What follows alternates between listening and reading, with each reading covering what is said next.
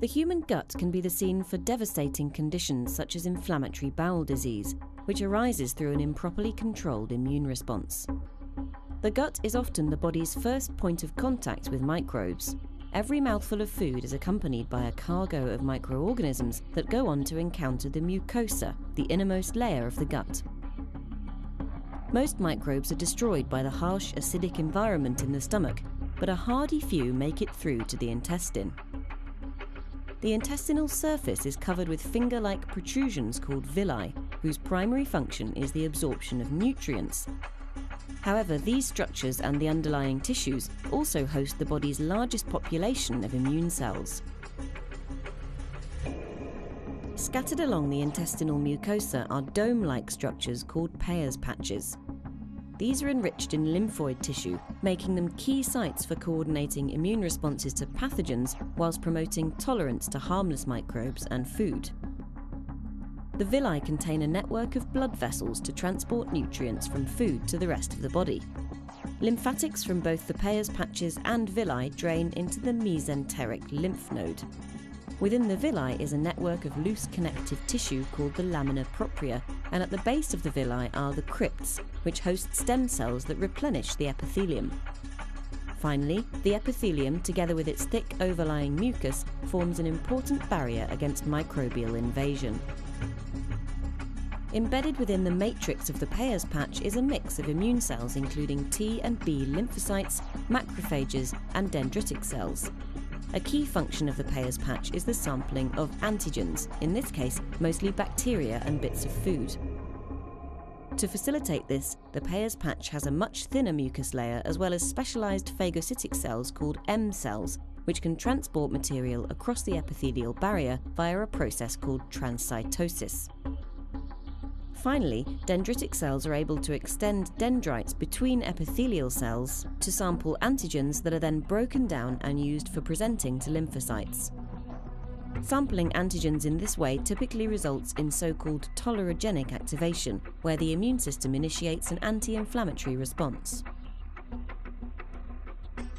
With their cargo of antigen, these dendritic cells then traffic to the T cell zones of the Peyer's patch. Upon encounter with specific T cells, the dendritic cells convert them into an immunomodulatory cell called a regulatory T cell, or Treg. Defects in the function of these cells are associated with inflammatory bowel disease in both animals and humans.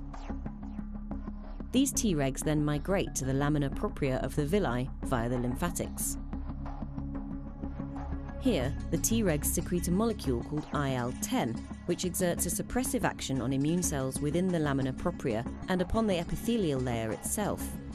IL-10 is therefore critical in maintaining immune quiescence and preventing unnecessary inflammation. However, a breakdown in this process of immune homeostasis results in gut pathology, and when this occurs over a prolonged period and in an uncontrolled manner, it can lead to inflammatory bowel disease. Chemical, mechanical, or pathogen-triggered barrier disruption, coupled with particular genetic susceptibilities, may all combine to set off inflammation. Epithelium coming into contact with bacteria is activated, leading to bacterial influx.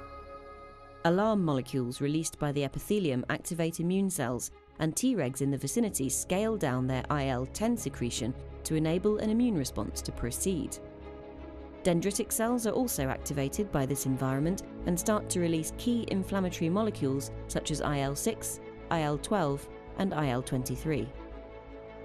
Effector T cells also appear on the scene, and these coordinate an escalation of the immune response by secreting their own inflammatory molecules, tumour necrosis factor alpha, interferon gamma, and IL-17. Soon after the effector T cells have arrived, a voracious phagocyte called a neutrophil is recruited. Neutrophils are critical for the clearance of bacteria. One weapon in the neutrophil armory is the ability to undergo a dramatic form of self-destruction called netosis. This leaves behind a jumble of DNA saturated with enzymes called a neutrophil extracellular trap. Although this can effectively destroy bacterial invaders and plug any breaches in the epithelial wall, it also causes collateral damage to tissues.